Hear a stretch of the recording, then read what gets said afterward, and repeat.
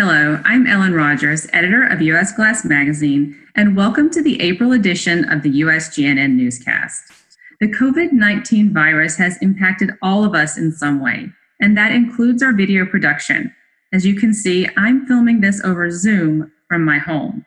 But we're still here for you this month, and we're taking a look at how companies are keeping busy despite the pandemic. Let's start in Tampa, Florida, where the Sanctuary, a 17-story condo, is currently under construction. Designed by Tim Clemens, principal of Place Architecture in St. Petersburg, Florida, the tower features one unit per floor, and each home is designed to offer 360-degree views. Hourglass Technologies supplied and installed their slim-packed frameless impact windows.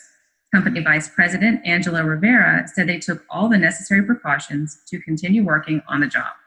Actually, we're fortunate in that being in Florida and being construction categorized as an essential business, what it did affect was how we did our work, because obviously with social distancing, we had to maintain our distances, make certain that we were using the proper PPE, as well as providing for our installers the mechanisms for sanitizing and just making sure they were doing everything they were supposed to be doing.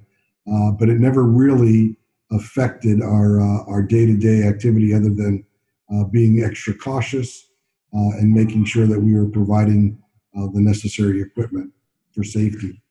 A job site like this, where you're on a multi-story building and it's not readily available to have water or anything to wash your hands. And what we were finding was that our guys were just using sanitizers to clean their hands.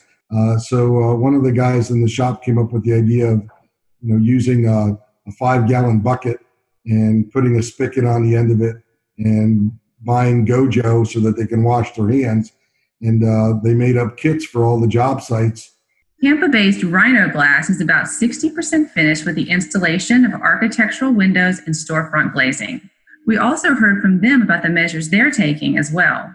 Yeah, so I would echo, obviously, a lot of what Angelo just said. It's a little bit challenging to keep the 6-foot rule while you're trying to set glass panels. I think one thing that allowed us to create some separation is the use of some material handling equipment.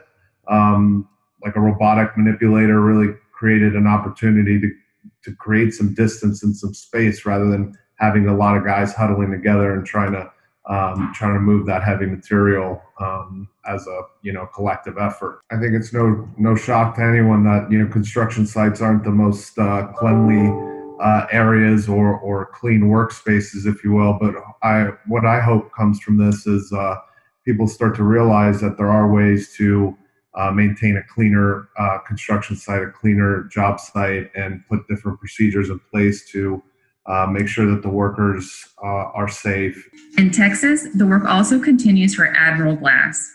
Senior Vice President Jason Merritt says they have a backlog of about 30 projects, all in stages of construction from contract to installation. These include multifamily, higher education, and healthcare, as well as some interior projects. Despite the pandemic, Merritt says work has not slowed down. Revisions to drawings and updated budgets are still happening at a normal pace. He thinks this is a good sign that once the crisis is over, construction will continue to progress. Admiral Glass is also following social distancing measures to make sure employees stay healthy. These include staggering breaks and lunch hours so few people congregate at once. To learn more about how the glass industry is responding to COVID-19, look to the April issue of US Glass Magazine, which features an in-depth report on how companies are responding to the pandemic. You can also look to usglassmag.com for our podcast series. Thanks so much for watching, and please stay well.